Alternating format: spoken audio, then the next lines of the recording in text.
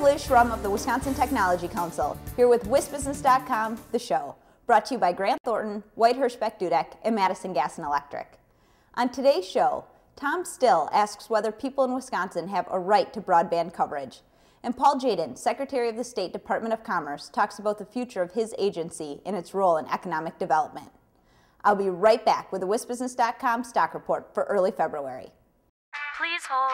Your call is very important. Does it seem like getting technical advice from business advisors can, well, take some time? At Grant Thornton, client access to partners has made them one of the largest accounting firms in the country. Grant Thornton. And now, here's the WisBusiness.com stock report. Rising Orion Energy Systems. The Manitowoc-based energy technology company gets a boost from a presidential visit. It happens a day after the State of the Union address, in which President Obama focuses on what he calls winning the future. Obama applauds Orion and other Manitowoc firms as examples of innovative businesses in which the country needs to continue investing. Orion's stock price spiked along with the presidential visit. And falling, financial health. For the fourth consecutive year, bankruptcies increase in Wisconsin. Last year saw about 30,000 filings, an increase of more than 9% over 2009. That closely mirrors the national increase. The vast majority of filings, more than 80%, were under Chapter 7. Those filings are aimed at eliminating debts on credit cards, medical care, and utilities. That's the WisBusiness.com stock report. Go to WisBusiness.com for more on these and other stories. And now, here's Tom Still with his Inside Wisconsin commentary.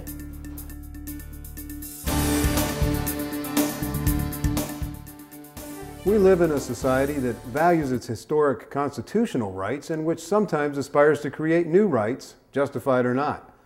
Take the ongoing federal debate over health care reform, which comes down to whether Americans accept the existence of a right to health care. The next public policy debate in Wisconsin will explore another potential right, the right to broadband coverage. The State Public Service Commission has agreed to look into a request by residents of the Dane County town of Barry to force a private carrier to offer high-speed internet coverage. It is a case that could have statewide implications for people living in rural areas, telecom providers, and state government itself. The town of Barry is a rural community of about 1,100 people northwest of Madison, one of the most intensely wired cities in Wisconsin. Many residents in Barry have coveted high-speed internet service for years, but the town's rolling topography and the cost of installing broadband cable for relatively few customers led the town's local carrier, TDS Telecom, to say no. Residents of Barry want the commission to order TDS to provide the service for which the residents would pay once it's available. The complaint says the lack of high-speed internet affects virtually every aspect of daily life in Barry, from the ability of people to work from home, to their children's education, to property values, to access to emergency services. Executives at TDS Telecom say they understand the power and value of high-speed internet connections in today's world, but insist some places are simply too costly to serve. Make no mistake, high-speed internet is fast becoming an essential communications tool, but is broadband a right that deserves government sanction?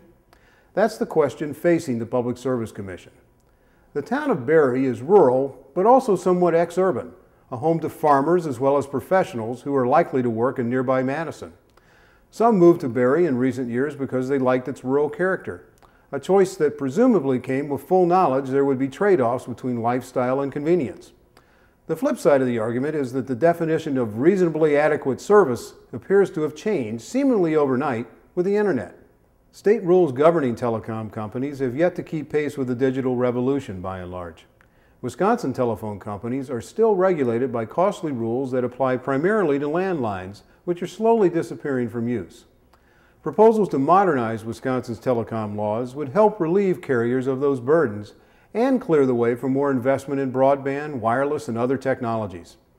As the Commission reviews the Town of Barry case, it should consider the possibility that updating state law could transform a debate over rights to a discussion about greater digital opportunity for all.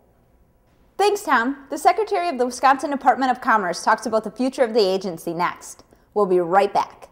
White Hirschbeck Dudek represents companies at all stages of development and in a wide range of industries to navigate the legal challenges of regional, national, and global growth. At WHD, every stage takes center stage. I'm back with Wisconsin Secretary of Commerce Paul Jadin. He was appointed about a month ago by Governor Scott Walker. Thanks for joining us, Secretary Jadin. Thanks for having me. How did your background as mayor of Green Bay and executive director of the Green Bay Chamber of Commerce prepare you for your latest role?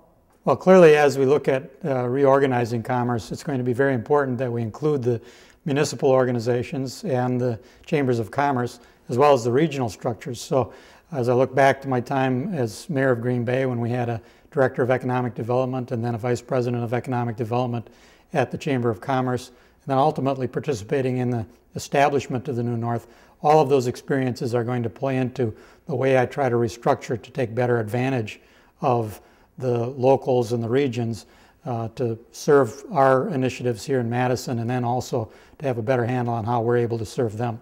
Wisconsin's economy is built around many sectors, but one of the fastest growing in recent years has been the tech sector. Tell us why life sciences, information technology, clean tech, and advanced manufacturing are vital for Wisconsin. Well, first of all, I think all manufacturing in Wisconsin is advanced at this point. There's no such thing as the old manufacturing that a lot of people like to refer to. Second of all, there's a couple of reasons that this is critical to us. First of all, obviously it's the area that's growing most rapidly internationally, in an area that is most competitive, and we need to keep up with that competition. But it's also an area that here in Wisconsin, when you look at our education system and all of the resources that we have available, it's an area that we should thrive in. It's an area that we should be able to compete better than our peers.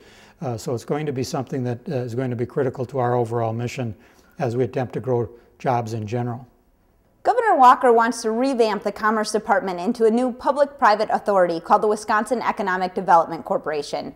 Tell us how that will help Wisconsin. Well, it's going to be a situation in which we're going to be much more nimble, much more agile and responsive.